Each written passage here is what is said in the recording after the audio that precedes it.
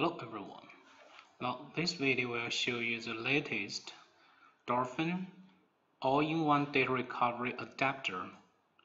Now this adapter is used to convert the NVMe M2 SATA and U2 SSD and also USB to SATA interface so that we can connect the NVMe SSD and USB flash drives to the SATA data recovery equipment for quick data recovery or disk image.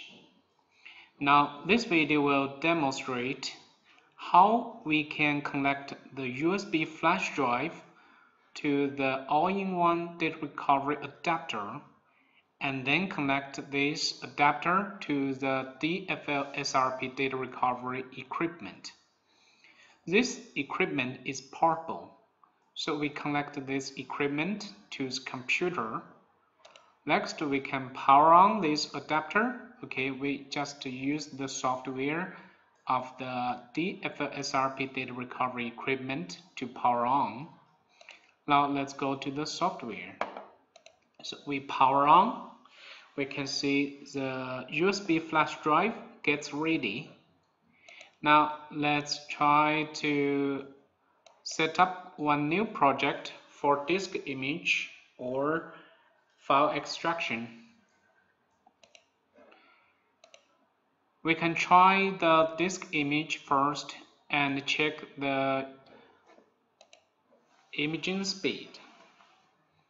We can create one VHD first to be used as one target drive. So we select this one, my computer, and we can set up here. Okay, click create. Now we select this virtual disk, this VHD, as the target drive and click OK to continue. So this is one HP USB flash drive. From this picture, we can learn that this is the USB flash drive. Okay, now we go to the setting.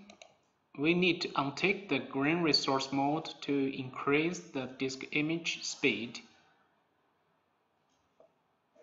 Click OK. Now we can click Start the disk image. Then we can check the disk imaging speed. Status, it's about 80 megabytes per second.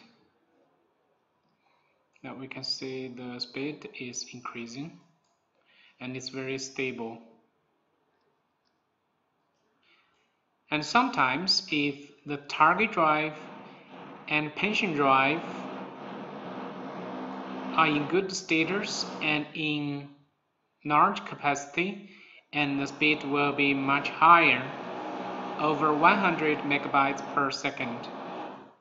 So this is the disk imaging speed for the current drive, current USB flash drive.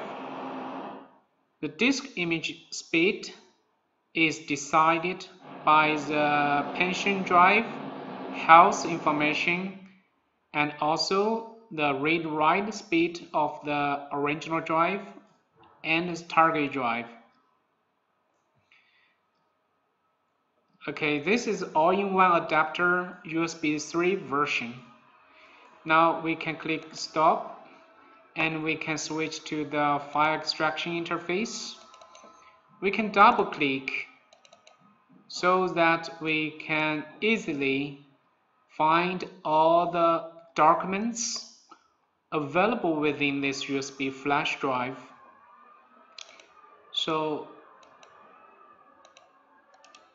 we can easily select the requested documents and right-click to recover the selected files. So this is the method how we recover mouse data from the USB flash drive with the DFL-SRP SATA ATA data recovery equipment. Even when there are bad sectors within this USB flash drive, we can use this all-in-one adapter together with the DFL-SRP or other similar ATA data recovery equipment. Thank you for watching the video.